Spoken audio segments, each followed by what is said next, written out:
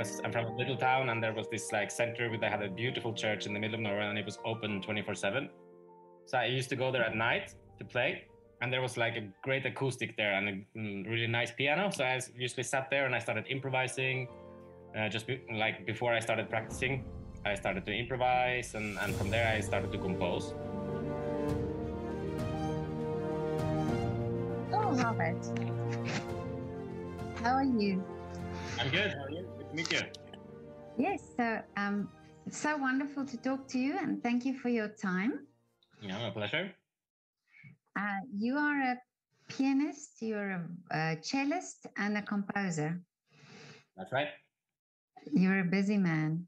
I try to be at least. But first, tell me, where are you based? Now, just since like 3 weeks ago, I'm based in Vienna. Are you here? Oh, I see. Okay, so permanently now? Well, at least for a year. I'm doing like a postgraduate in the MOOC in composing. Yeah. So, but before there, I used to live in Barcelona in Spain. Oh, I see. But and are you originally from Barcelona? No, I'm from Norway. From Norway. Oh, I see. Okay, so you grew up there and started in music there? Yes, that's right. Okay. So how did it start for you? Well, I started playing the piano when I was 8. Yeah. Because my sister played and I was inspired, and then I wanted to try. So yeah, and from there it's just been pretty much nonstop. And how and the composing, because your music is beautiful. I saw Thank you on very much. Instagram. Yes, I love it. Where did this composing start for you? I started when I was a kid, very early, because I used to rehearse in a church in the middle of the forest in Norway, because I'm from a little town, and there was this like center they had a beautiful church in the middle of nowhere, and it was open 24/7. So I used to go there at night to play, and there was like a great acoustic there and a really nice piano. So I usually sat there and I started improvising. Before I started practicing, I started to improvise, and from there I started to compose. And I've been doing it since I was very young, but I only did it for me, for my own sake. And I didn't really think that I was going to try to pursue a career in composing or anything. But it was always something I did from time to time. Suddenly I'd composed a piece without even knowing how it happened.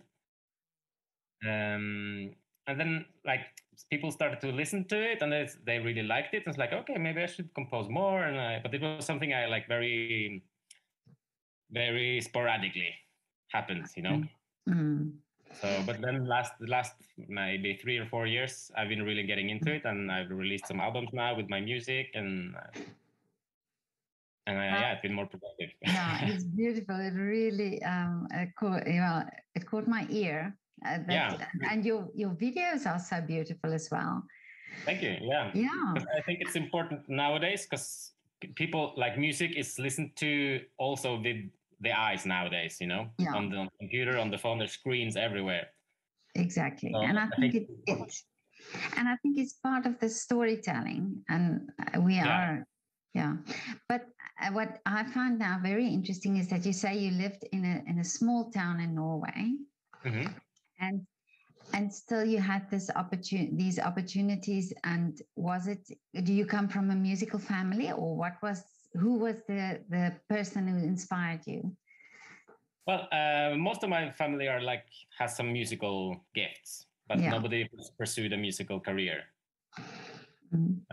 They're like very random professions. Everybody from a big family, and I'm the youngest. But yeah, music was like a big deal in our house. Yeah, we all sang in the choir. Everybody some plays on some instruments. My father played the accordion. My brother's the guitar, and so it was always it was just there. And then from piano and cello, you also play? I started to play the cello when I was like around 16, 17 years old. Okay. Now these instruments, do they help you, or the sound of these instruments, does it help you to compose, or is there influence from the both of them that makes you compose in a specific way? Well, I definitely use both instruments when I compose. Because I usually I record everything, like maybe first on the piano, and then if it's going to be a bigger piece with more instruments, I would try to play the cello on top and record the voices for whatever instrument it would be. I would play the cello to make the other parts. So I use both instruments as tools. Okay. And now in this time, the lockdown time, did you compose something specific? Well, you think you're going into lockdown, you don't know how long it's going to last. And you think, it's going to be so great to have time to focus and stuff. But then I was not inspired at all. Really? During the lockdown. In Spain, in Spain, the lockdown was really harsh. You were not allowed to leave the house.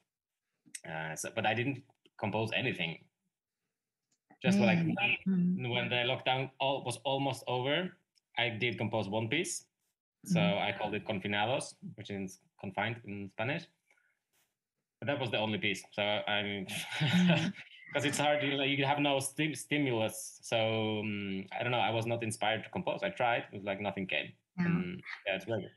That's very interesting that you say that, because I also spoke to choreographers and during the lockdown time, and I was asking, because and I also spoke to composers that I photographed here in Vienna during lockdown, and some said that they were very inspired because it was a quiet time and there was nothing, and then others would say to me, I need the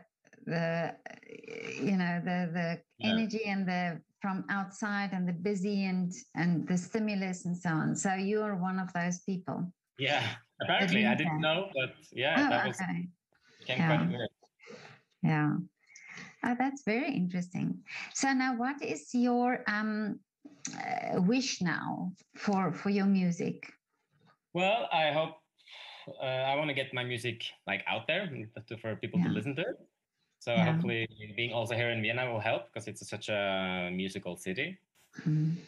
And I want to now that I'm in the university doing this postgraduate, so I want to further develop my language in music, my skills, and try to also learn to write for bigger ensembles, because up until now it's mostly for piano and small chamber music groups.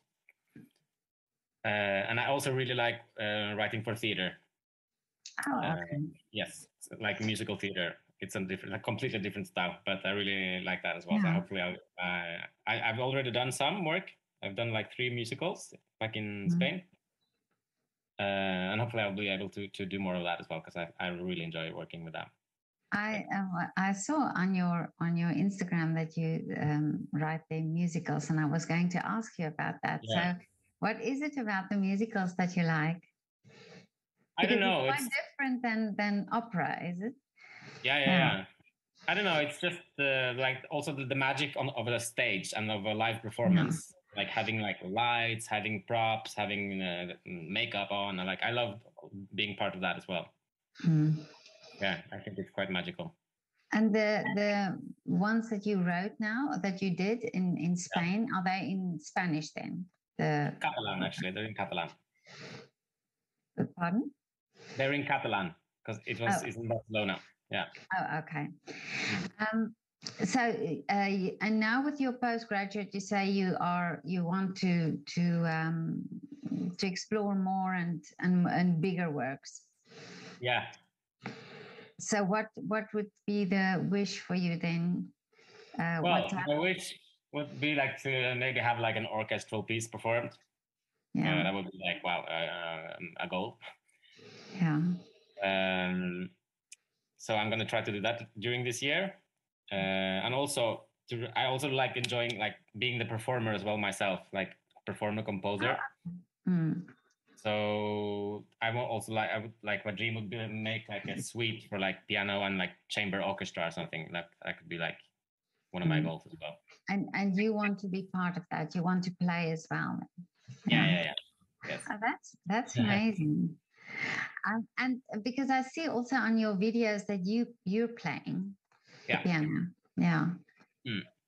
Yeah, that's great. That's also I think it's when you compose and you play, it's also you probably play it the way you feel it, the way you want, or that it's intended to be. Yeah. So in the end, like the music I write is like a prolongation of my feelings or my my inner self. So who better to perform it than me myself? And also because we're from the classical background, it's not that common to like write your own pieces and perform them. But jazz musicians do it all the time. That's what they do. Like they make their own like tunes or whatever. And there's no reason why we shouldn't do the same. Like, and back in the days, all the composers were performers. Yeah.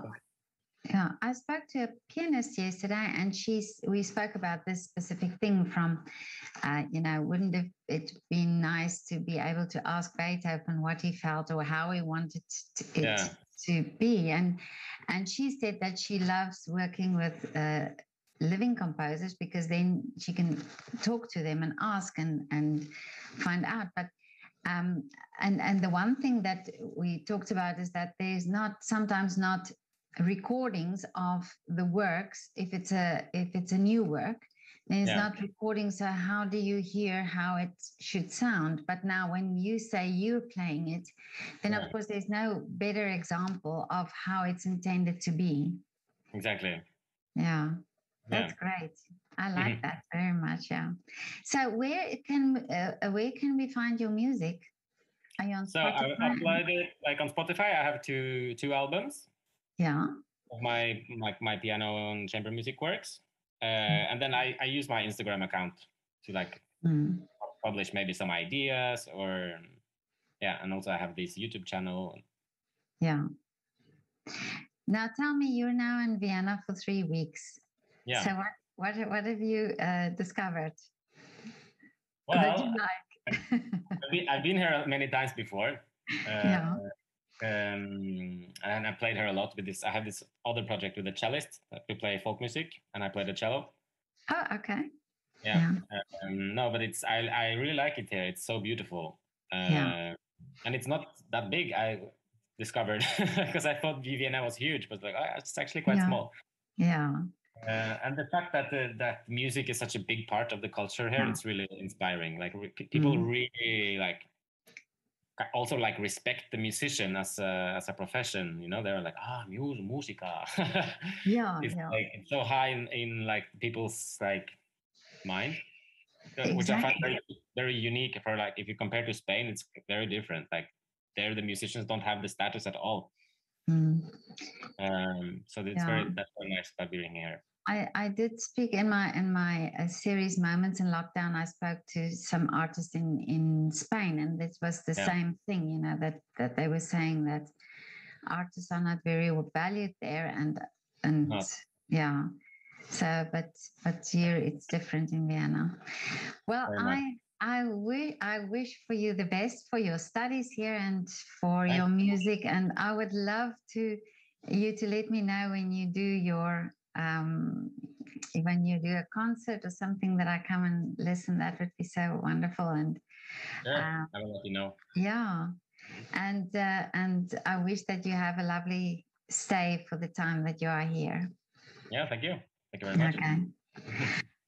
So have a lovely day, and it was so lovely to talk to you. Thank you. You too. Okay. Bye, Håvard.